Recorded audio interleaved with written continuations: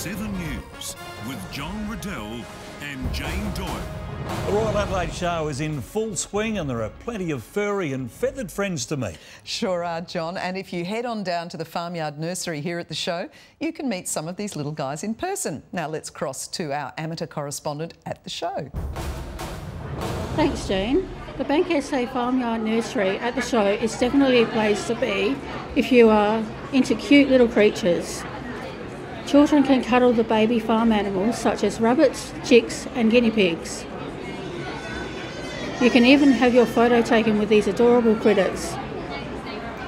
There are miniature horses and donkeys, goats, lambs, plus some fuzzy little rabbits.